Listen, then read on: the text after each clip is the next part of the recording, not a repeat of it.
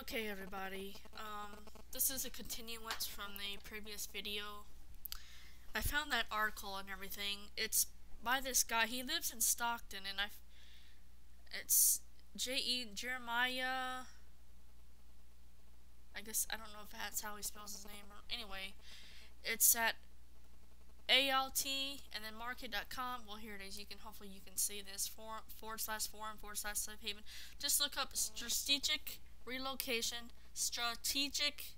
Now I got it. Strategic relocation, Missouri, and then you want to look for ALT markets or alternative market, and then you want to go, once you pull up Missouri, you want to go to the second page, and then here it is. It says the strategy of survival in relation to geography, history, and natural resources. The Ozark Plateau is compared to the Swiss National Plateau. The size of population base which the Ozark Plateau is capable of sustaining as compared to the entire nation of Switzerland. They talk about Switzerland because Switzerland also has a plateau, agricultural, and then that's all. Here it is, and then here's the Swiss plateau. And the January 1st 2007 inventory of all cattle and calves in Missouri totaled 4.45 million head, 3 million hogs, 70 sheep, and 20 equine.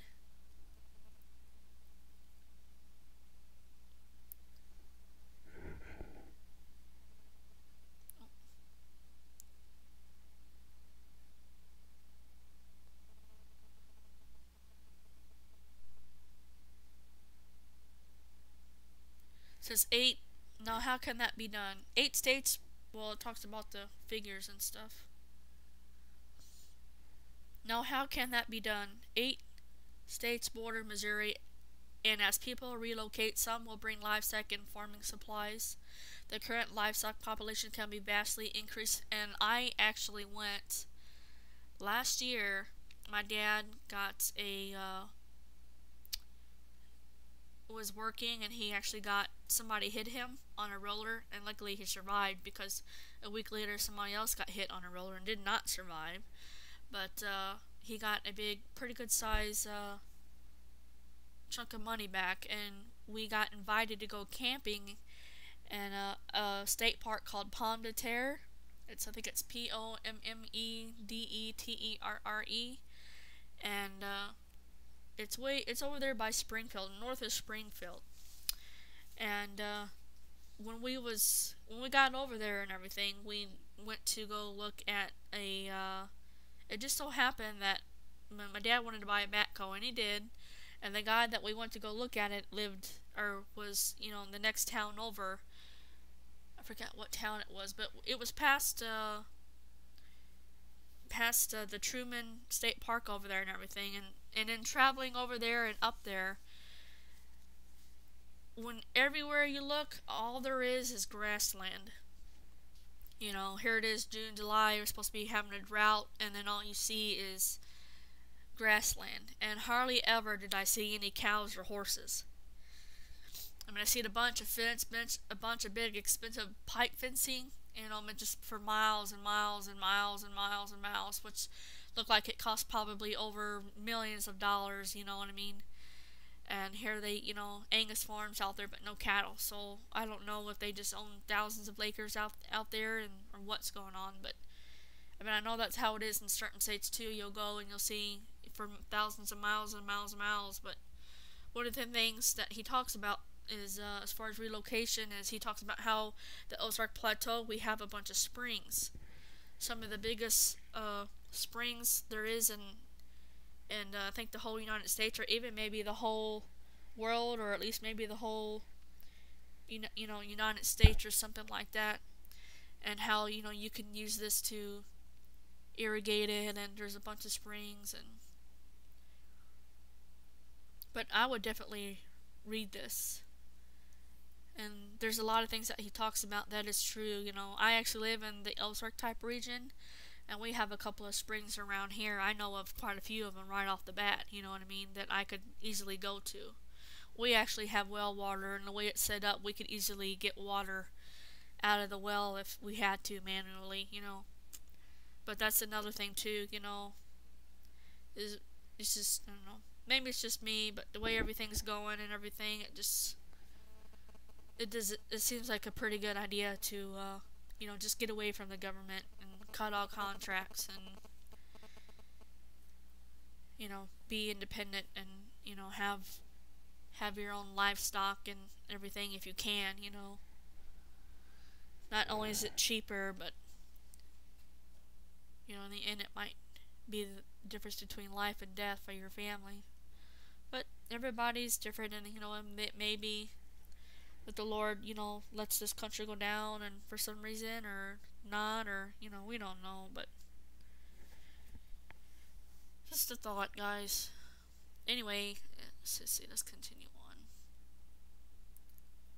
And then he talks about survivalist mindset, and here he talks about either do you want to survive or do you want to be a survivalist, and then he gives some articles about surviving. And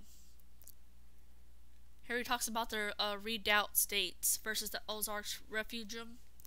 The phraseology and concept of the redoubt state seems to be based on the plans of two men, Chuck Baldwin and James Wesley Rawls, both of whom perhaps fancied themselves as leaders of the survivalist movement. Joel Skousen rates up there as well, imagining that he has the sense to advise people on where to move in order to gamble their lives in his ill-thought-out advice as well. But he at least disagrees with their poorly and very late in the game thought-out plans for thousands of the followers.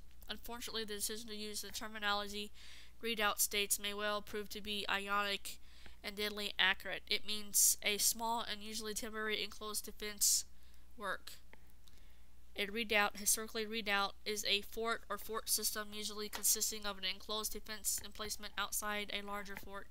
It is meant to protect soldiers outside the main defense line, and can be a permanent structure or a hastily constructed temporary fortification. He just talks about how, self-explanatory, I just talked about it. And he gives the more on Skousen.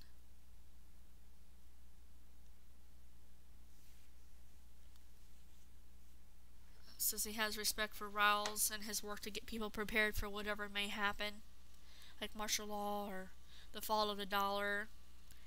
It says his American redoubt states all includes all of Idaho, Montana, Wyoming, and the eastern parts of Oregon and Washington.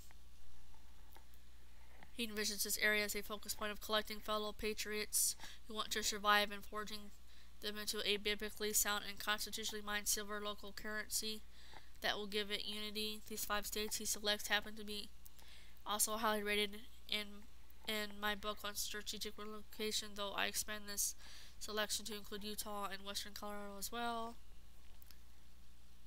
Is that within series coming up with some important factors. I have consulted with people for 40 years, and most just can't pick up and leave where they live and relocate to one of these 7 states in the far west. Does this mean no one else survives the major wars and social unrest that are looming on the horizon? Not at all.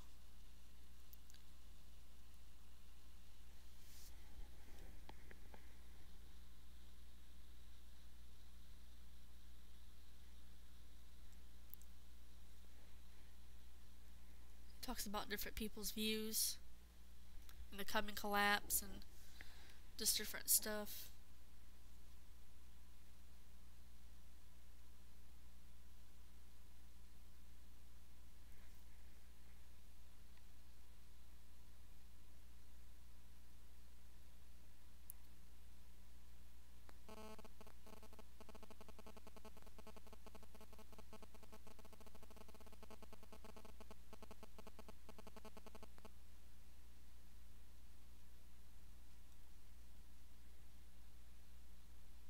Because I would highly recommend reassessing any ideas about these redoubt states. They have the number of states about right, but the location is totally wrong. In a sense, they would be seen as such by misled followers of the Baldwins of the world, but they will in reality turn out to be front-line war zones, as Russians, Chinese, many peoples with the pour into our country from the west coast and across Canada. West coast is never eat shit of wheat. So they're basically saying everybody, especially those of you who are in the Free State Project and in New Hampshire, probably not a good place to be. Canada's not a good place to be too, apparently. It says learn Russian and Chinese and pack heavy weapons should you decide to head to any of these states. I mean, one guy, Joel Skousen, will charge you to counsel you on relocation and even has a book on it. Looking at the table of contents and areas he has recommended, the book is not worth much more than use as a very general evaluation guide on a tactical level only. This is no strategy involved. So this guy is looking at it as far as surviving and, well, I'll just keep going. And you guys can read all of this and look at what he says, and I read into it, and I thought, man, I think he's right, Anyway, what do I propose instead of the readout states? I propose a far more stable, safe, powerful, and wealthy region, and I would use the term referum. Referum, Latin, the meaning of the word referum, I'm pretty sure that I'm pronouncing that word right, is refuge or hideaway, in some cases known as wellness area or relaxation or recovering. That was the theme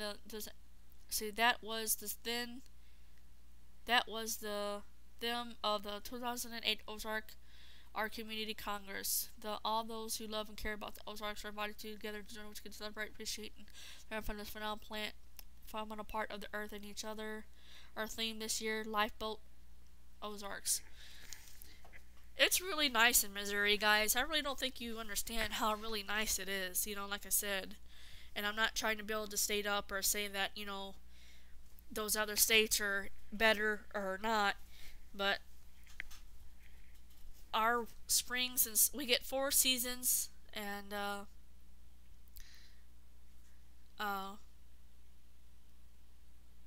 we have all kinds of, like I said, we have all kinds of woods around here.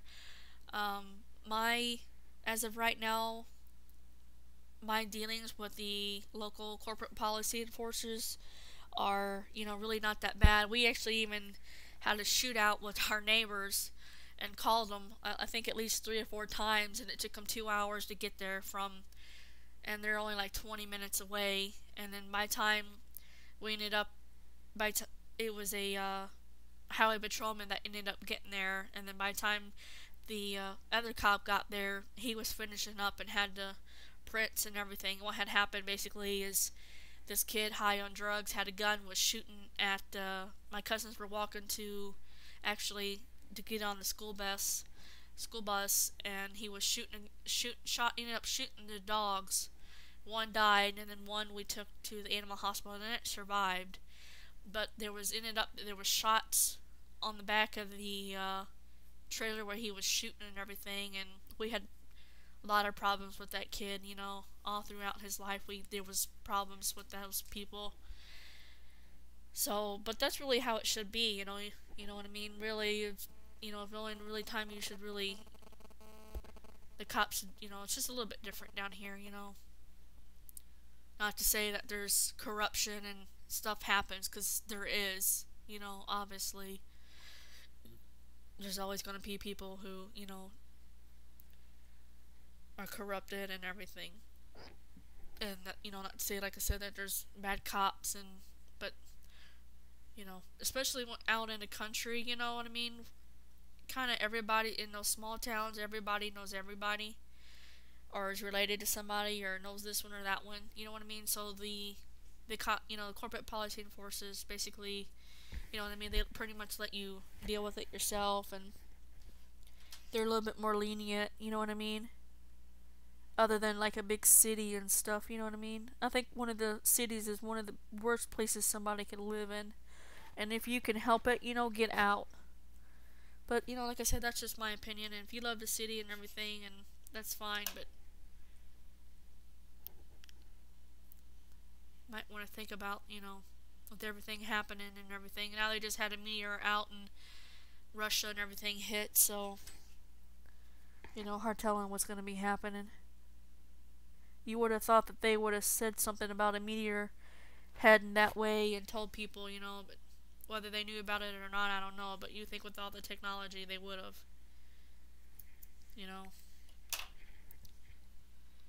Anyway, so let's keep on going. Anyway, like I said, they have a bunch of parks. I think Missouri ranks number one with parks as far as people, voting the parks on there, and we have they're getting elk in here now in Missouri, and then we got feral hogs too, and bears and snakes down south, and white-tailed deer, and so there's all kinds of there's actually quite a bit of stuff to do. And I think we have three major interstate highways: 70, which goes all the way pretty much, I think, all the way to California, and then we have 55 that runs, I believe, all the way pretty much down to Texas or something like that, or Louisiana. And then we have 44 that runs from like St. Louis all the way down to I think Texas too. So it's pretty much right in the smack. Missouri's pretty much right smack dab in the middle of everything. And then Springfield is like the third largest city, and I don't know what the crime rate is or anything on it, but so you'd have to look into that. But okay. I recommend this article. Check on American Redoubt. Tom.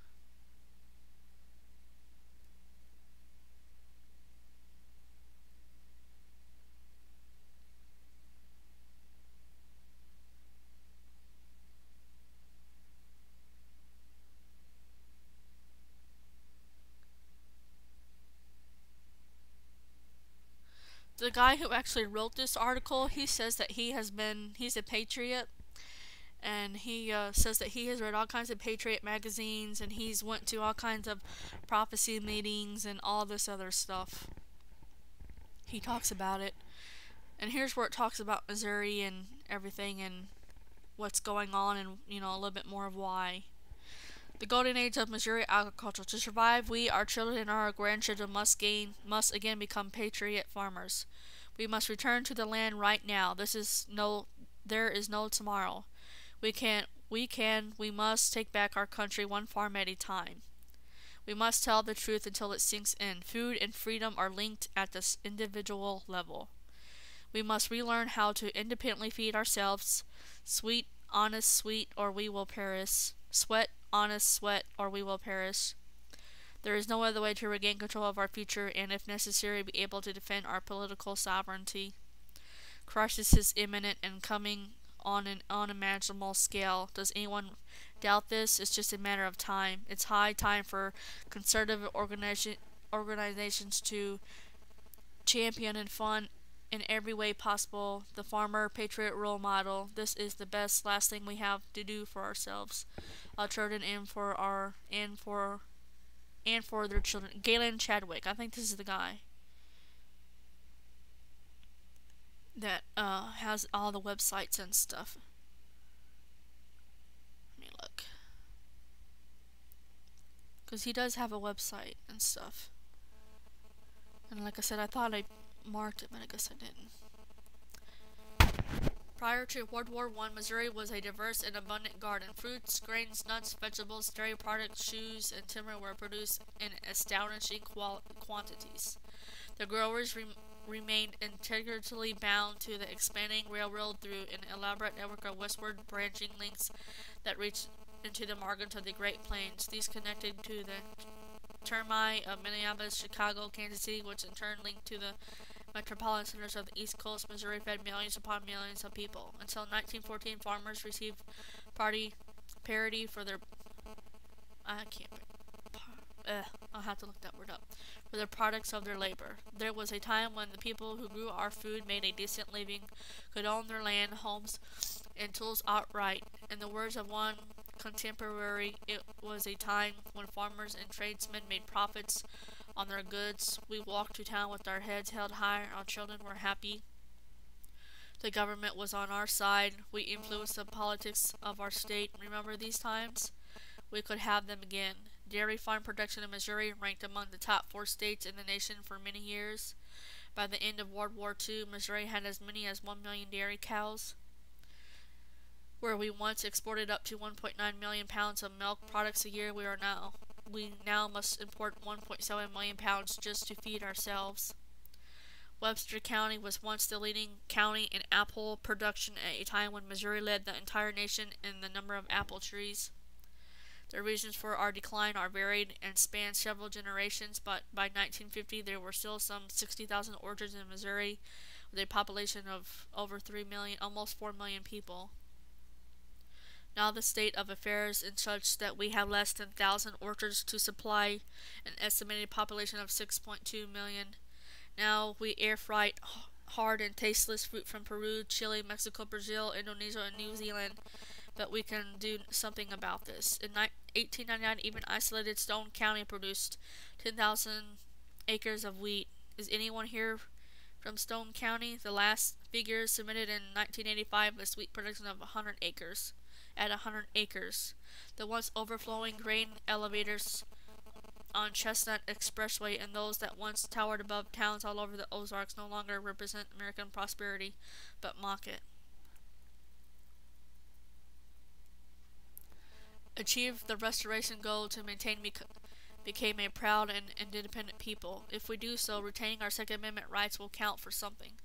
The Constitution of the United States will remain historically meaningful if and only if we the people can feed ourselves. The conservative answer: mobilize a coordinated and comprehensive restoration of our regional food supply system. Restoration must be by and for the people of the Missouri Ozarks region. This way we'll have a resilient economy, one that can stand on our own when hard times come. However we eventually define sustainable, call it what you will, it must be based on the foundation of food security. We must be able to feed ourselves indefinitely, right? Think we can't feed ourselves? Think again. Never heard of the golden age of Missouri agriculture? Of the happiest, most prosperous, and peaceful generation in our history, now 100 years in the rearview mirror, when many ordinary farmers had maids and housekeepers? There was full employment, craftsmanship, mutual respect, prosperity such as we've never seen before or since. Never hear of this? Think a teacher. I said all states have farmers. Kansas farmers fed 129 people, and Iowa grows corn, etc. Then the dumbness of my statement hit me. Galen has had university people slip him info on Missouri's past, saying, I will lose my job if they find out I did this. Missouri used to export everything to 360 degrees of the nation. It will again. We called his speech at the inauguration dinner of the Well-Fed Neighbor Alliance. That's what it's called, Well-Fed Neighbor Alliance. I think that's what his website is. Well-Fed Neighbor, here it is.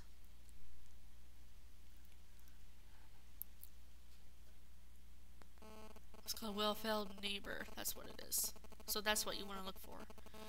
Export everything to 360 degrees of the nation. It will again. We called his speech at the inauguration dinner of the Well-Fed Neighbor Alliance the Golden Age of Missouri's speech.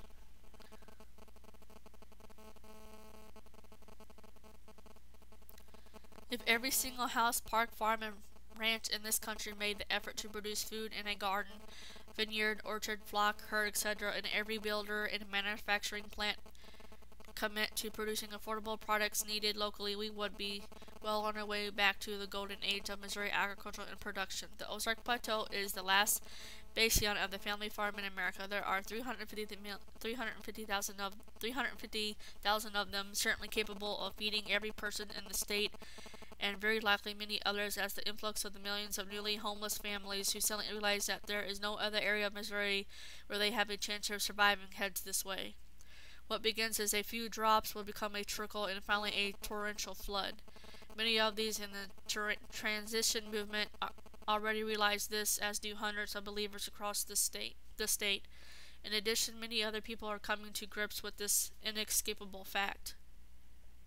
I have said this elsewhere, but it bears repeating. We have the opportunity with the proven power inherent in this movement to totally remake our local economy, to create a new life and environment for our families to live in and for our grandchildren to grow up in. Prior to World War I, Missouri was a diverse and abundant garden, fruits. Well, there it is again, Webster County, just repeating.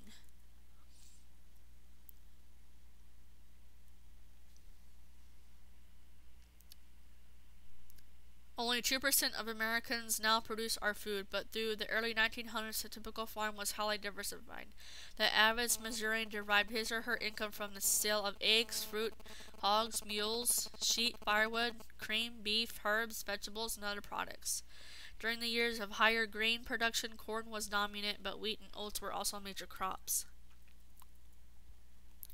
These basic staples, combined with the tremendous advances in horticulture and social science and the demand for organic farming techniques, will form the backbone of a sustainable economy. It will take all of us working in a disciplined and coordinated way over the course of years to reach a semblance of the golden age of Missouri agriculture circa 1914. To succeed, we must possess a variation of businessmen, Christians, social activists, and environmentalists working together towards social justice. We consider all people as full partners in healing our planet. The results we seek are these: to ensure the local control of the food supply, raise the quality of life for growers, conserve land and agricultural production, de-industrialize agriculture, reduce the chemical process content of food, oppose genetically modified food, plant nut and fruit sources in urban parks and public land, the creation of neighborhood self-reliance. Actually, going back to the plant nut and fruit sources, if you go to I think it's landandfarm.com, they have a listing on there for a pecan farm. It's I think it's ready to buy with everything on there, and I think they do I think it said so much money a year. And so, those of you who wanted to move to Missouri, maybe wanted to look into this, there's farms ready to go with, everything, the cows and everything ready to go, you know what I mean? And then, anyway, restore justice and suspending to the American ethos. Tell me your vision of the future, and I'll tell you who and what you are being right now. And we, the people of Missouri, can't independently feed ourselves. No longer even know or care how. Not our line of work, not a problem. Got my paycheck and the box stores are full. Result, we mail about at the exit of American history during this 7.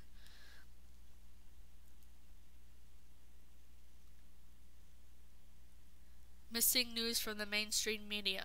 No major American city has more than a 2 to 3 day supply of food. And the pipeline FEMA, we are as dependent upon foreign food as the foreign oil that hauls it. We did all this to ourselves. Storage Soros, still pursue. Well, people, complete masses as useless feeders. Stalinist leaders describe people as useless feeders.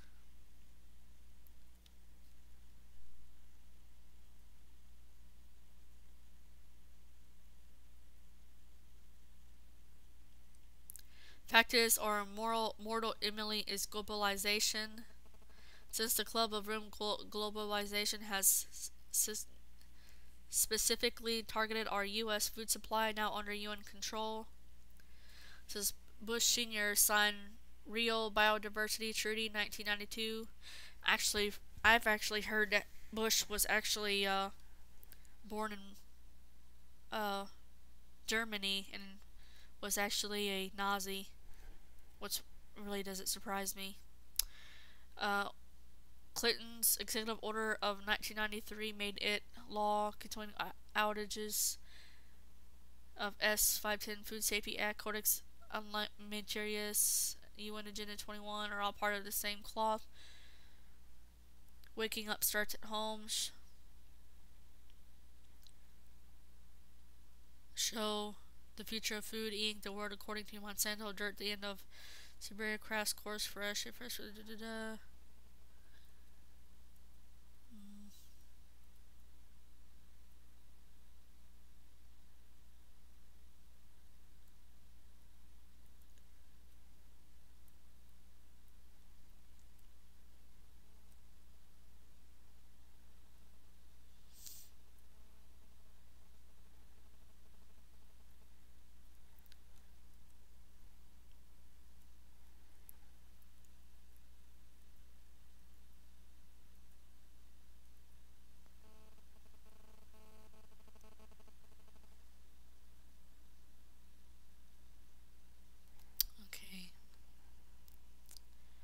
Well-Fed Neighbor Alliance. Here's his webpage. There's the guy.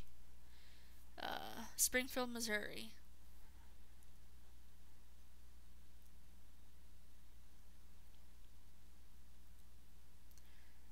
Thousand Gardens Projects. Springfield Sugaring. We have maple trees too, so you can get like maple syrup and stuff here. And there's always, you can, I mean, there's quite a few black walnut trees and pecan trees here, and you can order pecan trees and black walnut trees from the Missouri Conservation and all kinds of stuff. There's, like I said, there's farms for sale that are ready to go.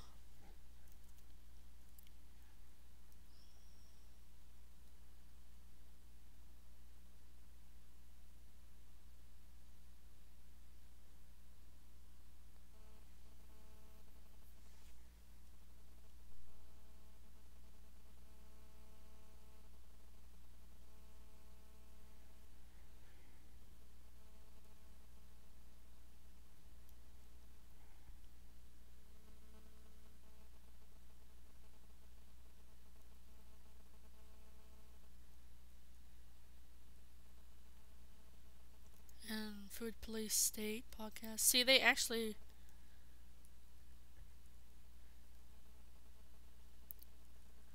well, by everybody on here, it shows that they keep, this website staying up and going and everything. Okay, well, it's 10:04 and it's Saturday evening, and I'm tired and I'm gonna go ahead and get off here, but I thank you for watching my videos, and I hope that everybody consider maybe moving to Missouri and helping out and growing crops and everything. And hopefully this year, Lord willing, I want to invest in getting I want to try to invest in getting some stuff to grow stuff with. And I have a friend that lives right up the road that is also minded the same way I am, as far as spending money on getting things that she can make money on and replenish. And so I think between her and me, we're going to invest and try to raise chickens and sell chickens and eggs, and I'd like to get some ducks for duck eggs. And so we have some spare wood around here, and there's quite a few places where you can go to buy wood directly from the person who cuts it down. And and I just talked to a friend of mine that said that for like $10 you could go and you can get a bunch of spare boards and stuff that were nicked or cut or just whatever left over, I guess. And so I was gonna go and get some of that and try to make me some stuff for chickens. And so I guess I'm gonna go ahead and get off here. And if anybody has any more questions about the stuff that I looked into, or Missouri, or anything, please look at all the sites that I showed you and pray and let me know what you think. I'd like to hear from you. Thanks. Bye.